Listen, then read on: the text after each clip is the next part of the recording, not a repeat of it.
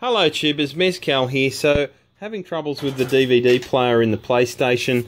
We use this exclusively to stream the Netflix and stuff, and you know, it's really handy to have a working Blu-ray player in it, and it hasn't worked for quite some time. I did find a 10-cent coin in there, and I didn't know that there was also a dollar coin in there. So clearly this thing's a money box, and the kids like to save money in there. So maybe if you're having troubles with your PlayStation and you've got kids, check the money box. Thanks for watching.